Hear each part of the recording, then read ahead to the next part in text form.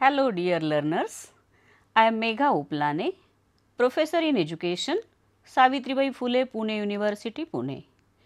Today's topic for discussion is curriculum development and teacher's role. Friends, curriculum is key aspect of the process of education. It is a heart of education process.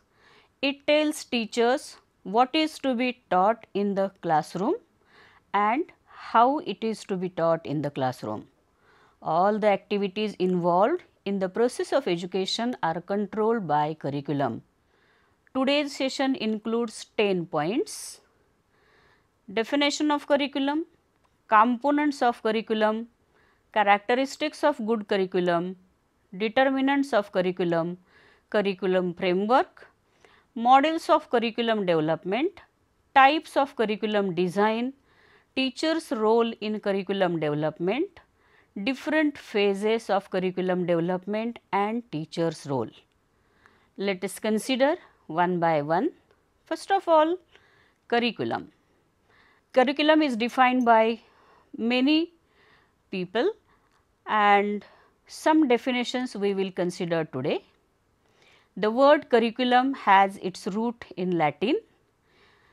It originally meant racing chariot and came from the verb currere, of which the meaning is to run. In the context of education, there is no one clear definition of curriculum. It encompasses both the written and unwritten aspects of what an institution wants to impart or teach its students.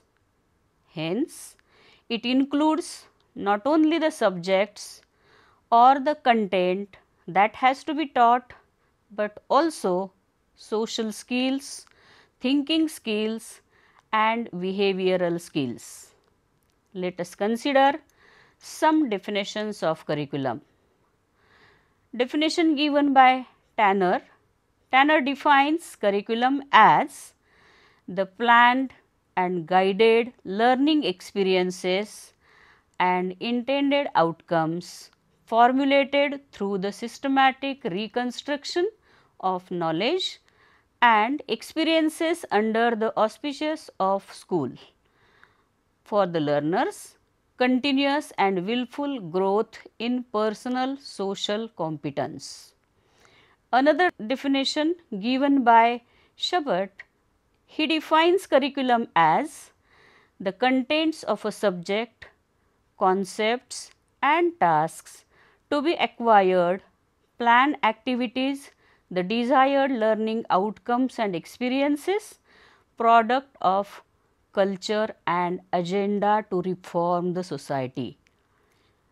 Definition given by Pratt, he defines curriculum as a written document that systematically describes goals, plan objectives, content, learning activities, evaluation procedures and so forth. Definition given by Goodlad and Sue, they define curriculum as a plan that consists of learning opportunities for a specific time frame and place, a tool that aims to bring about behavioral changes in students as a result of planned activities and includes all learning experiences by students with the guidance of the school. Kronblatt defines curriculum as answering three questions: what knowledge, skills and values are most worthwhile, why are they most worthwhile and how should the young acquire them. From these definitions, it can be concluded that number 1, curriculum is a detailed plan for instruction set by policymakers. Curriculum is the combination of instructional practices, learning experiences and students' performance assessment that are designed to bring out and evaluate the target learning outcomes of a particular course. A selection of information segregated into disciplines and courses typically designed to achieve a specific educational objective. Curriculum is a framework that sets expectations for students' learning.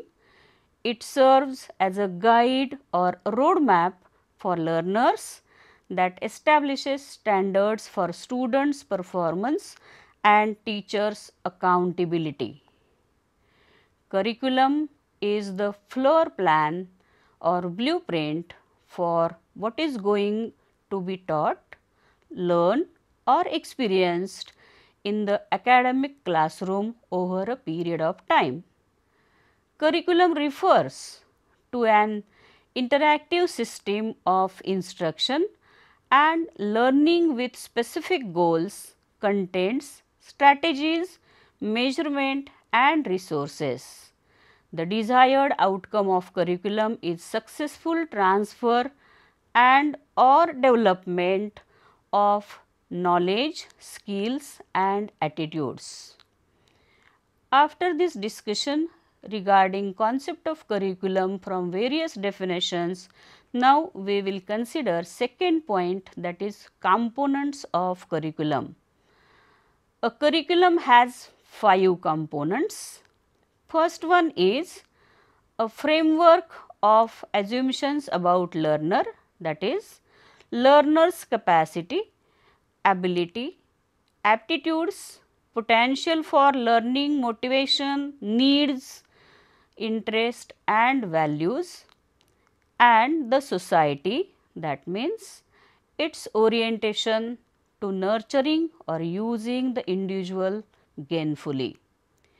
Second component of curriculum is objectives, including both behavioral and content components.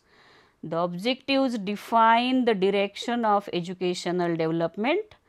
They determine the number of levels for the program and inform students about the standards and expectations of the course. The objectives also help in the selection of content and desirable learning experiences.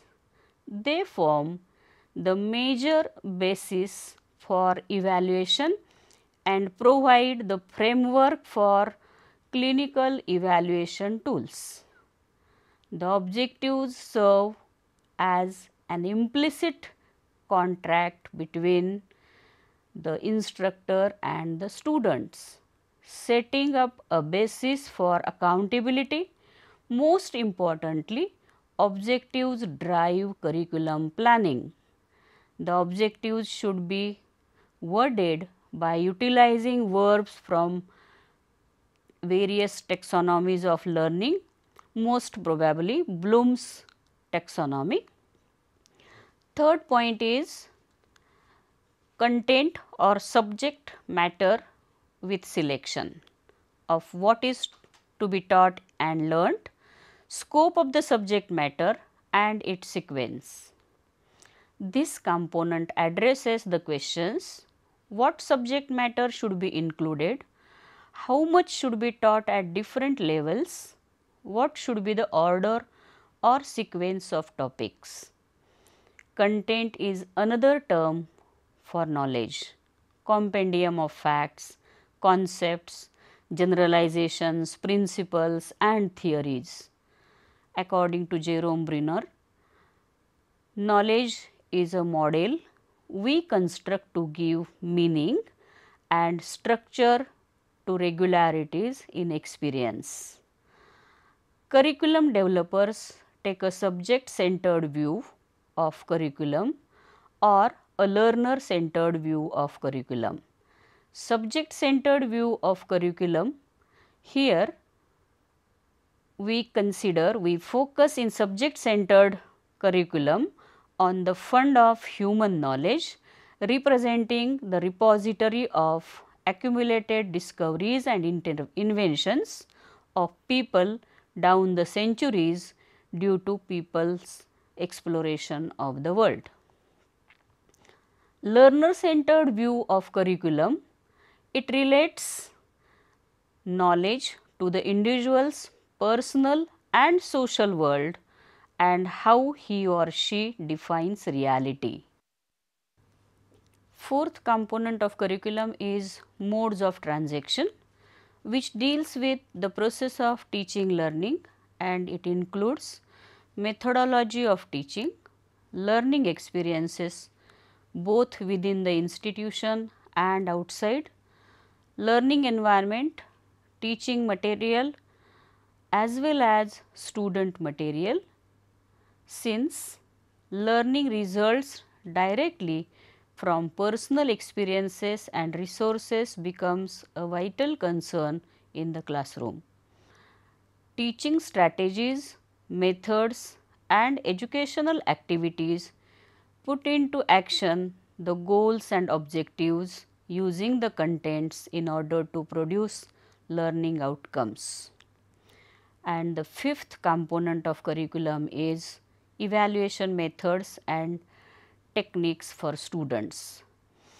Evaluation is the process of determining the value of something or the extent to which goals are being achieved. It is the process of making decision or reaching to a conclusion. It involves decision making about students' performance based on the information obtained from an assessment process of collecting information by reviewing the products of students' work, by interviewing them, observing or testing them. The ultimate purpose of any evaluation process is to improve students' learning. Curriculum evaluation is the process of obtaining information for judging the worth of an educational program, product, procedures, educational objectives or the potential utility of alternative approaches designed to attain specified objectives. Curriculum evaluation focuses on determining whether the curriculum as recorded in the master plan has been carried out in the classroom. In evaluating the curriculum, questions are to be asked, and they are the objectives being addressed? Are the contents presented in the recommended sequence? Are students being involved in the suggested instructional experience? Are the students reacting to the contents? Therefore, curriculum evaluation is the attempt to assess or judge the worth of students and educational practices, materials or programs. It is a determinant whether a curriculum has to be continued, stopped or revised. Summative evaluation refers to the assessment which takes place at the end, and formative evaluation takes place during the curriculum development. Longstreet and Shen refer to four major conceptions of curriculum. Number 1, society oriented curriculum, of which the purpose of education is to serve society. Second, student centered curriculum, where the student is the crucial source of all curriculum. Third one is knowledge centered curriculum, which tells that knowledge is the heart of curriculum. And fourth one is eclectic curriculum. It tells that various compromises are possible, including mindless eclecticism. Bain produced 5 major principles of curriculum. Number 1, concern with the experiences of learners. 2. Making decisions about content and process. Number 3. Making decisions about a variety of issues and topics. Number 4. Involving many groups. Number 5. Decision making at many levels. These authors have a conception of curriculum, perhaps a combination of students and society centered approaches.